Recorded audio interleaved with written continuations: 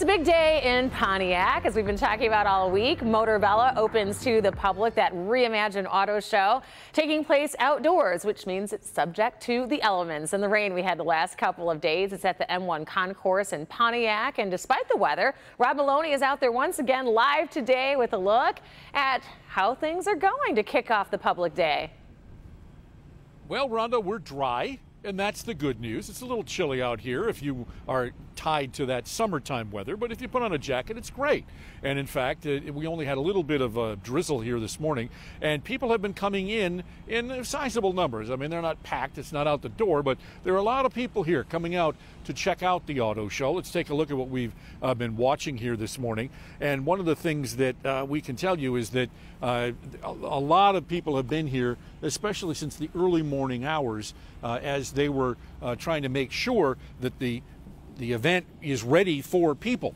And so, like, for instance, that Ford tent that went down yesterday is still here. They decided to just leave it where it was because there's going to be too much work to take it out. But they're trying to get to a lot of the ride and drive events that haven't been available up and running. The Jeep and Ram drive is not quite ready yet, but there is stuff running on the inside of the auto show, the Bronco ride and so forth. A lot of people here looking to have a great time and enjoy an auto show for the first time in 2.5 years. Now, Frank Buscemi is the guy who is the spokesperson for Motorbella. We also had a chance to talk to Earl Perry, a Pontiac resident, to get their reaction to where we stand this time at noontime. We're getting there. We got everything cleaned up. The team did a phenomenal job to get open today. We've got people on the property walking through the exhibits. The track will be running. The Bronco exhibit will be running. A lot of work was done to get the place cleaned up and dried out as much as we could. The weather cooperated to the point where we could get things dried out. We're working on the off-road area right now, and we'll have that ready for the weekend. The show is nice. Unfortunately, the weather stopped a lot of things, but we out here and we enjoying it. The food, we just got some food, so we're gonna taste it and see how it is. A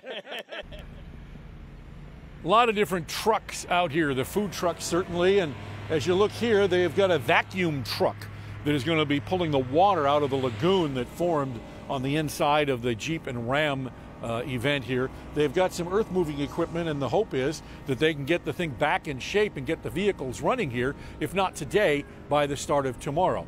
But again, a lot of people out here, a lot of people enjoying it.